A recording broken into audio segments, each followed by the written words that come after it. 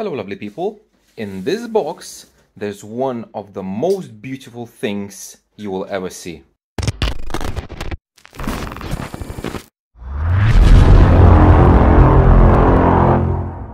So I was waiting for this box for 3 months. I wonder what's in there. Let me open the box and let's have a look.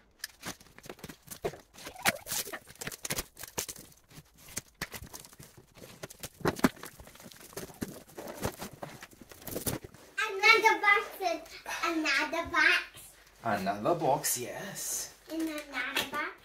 And another box. And another box.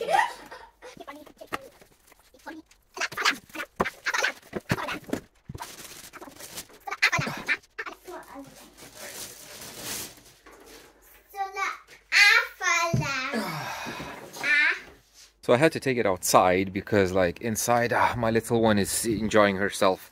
Anyway, this is Alpine Status subwoofer. So first of all, thank you very much Frank from Heppa King for sending me this, because he bought this for himself. He was testing it and it's like it's brand new condition and he sent it to me. So it took 3 months to get here, but have you seen anything more beautiful and weird than this? Oh my goodness. Alpine HDZ-110. Okay, so let's talk about this beast. Why do I call it beast? So compare this, yeah? This is 18-inch. This is, they advertise the Alpine as 11-inch. I had the scale. They weigh exactly the same. And it's like, it's so weird. When you pick this up, it looks like it's tiny, but like, it's so heavy. I don't know how many slugs they have here, because look at this motor. Look, you have Spider, which is there, and look at this motor, which is like, my God, just compare it to 18-inch. Oh my goodness, so heavy. Just compare this. Look at this.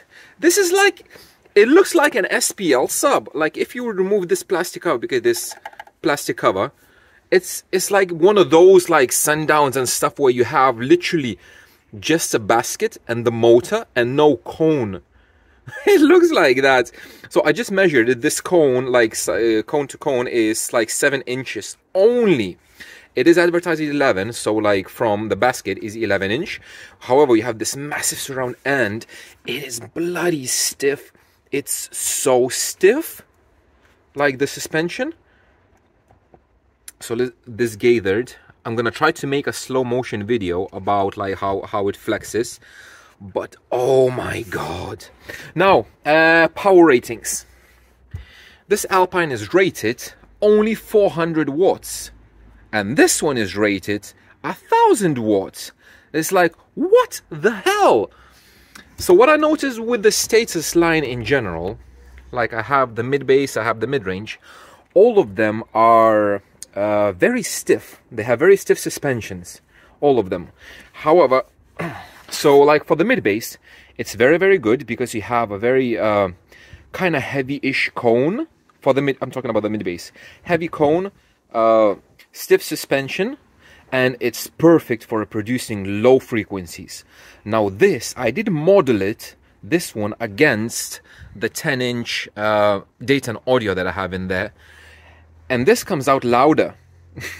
However, like I'm thinking now, with this like structure, with kind of smallish cone, and with this massive motor, because like motor BL-wise, it has a lot of motor force. So I'm thinking ported would be very good for it, because like you're not gonna push a lot of energy to it, but it can absorb. I don't know why it's rated only 400, because like it has a pole vent, so it has where to vent, but only pole vent, because here is nothing. I'm just wondering about the Spider. So that now is a 10-inch Spider. This looks like 7, yeah, because it's the same like with the cone. You can see it's the same. So it's a 7-inch Spider on this bloody thing. So with this big of a Spider, do you see the coil? How big is the coil? Man, is the coil bigger? I think the coil is bigger than One Audio. Like, if you just visually compare them, I will need to look at the manual and stuff, but this coil looks to be bigger. So I have no idea why is it rated only 400 watts, but probably because it has a lot of motor force and it doesn't need a lot of power. But yeah, so what is the plan for this one? First of all, I want to hear how it sounds. I want to hear it. So instead of making a box, because I don't want to make a box now, I'm gonna put it here. So the only thing that I need is to make an adapter ring. So a 15-inch ring with 11-inch cutout, and just plop it in there. I'm gonna go IB, because I know the QTS of this one is about like 0.5, something like that, should be.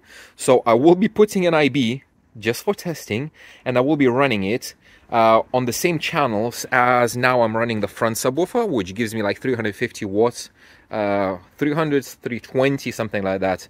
So it's going to be perfectly for testing. And Frank said, because he has the same in his car, Frank said that this sounds, Frank said, because he has it in his car, that this sub sounds amazing.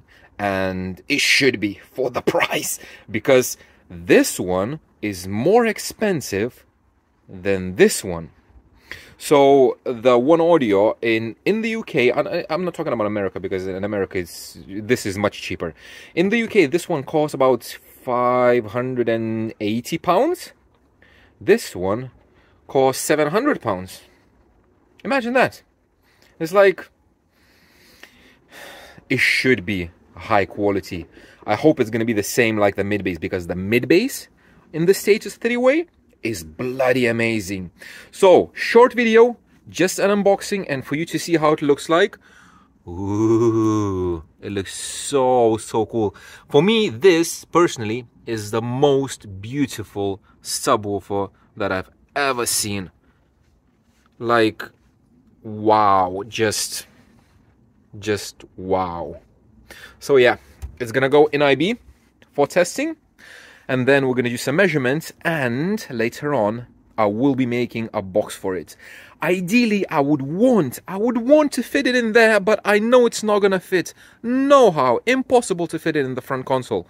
So it needs a separate box. So I will be making a box for it. We're gonna model it in WinISD, and we're gonna choose the best possible box. We're gonna compare it with others, like in theory and modeling, and see which performs best. But yeah, oh man, this is cool. Okay guys, thank you very much for watching, and I will see you in the next one.